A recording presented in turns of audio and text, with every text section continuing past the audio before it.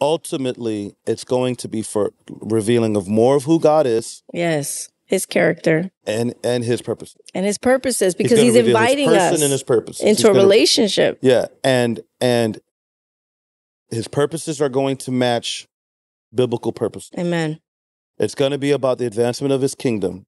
Good. It's going to be about the establishment of his people, of his church. Yes. It's going to be evangelistic. Yeah, it's going to be about being a witness. It's about your business and making money. And, it's not. And that's what people have made God about. Yeah. I mean, God will do that, especially if you've dedicated your business to the furthering advancement of the kingdom. Right. If you're discipling people through the business or opportunities, you could be in the marketplace and still be a witness for God. Yes.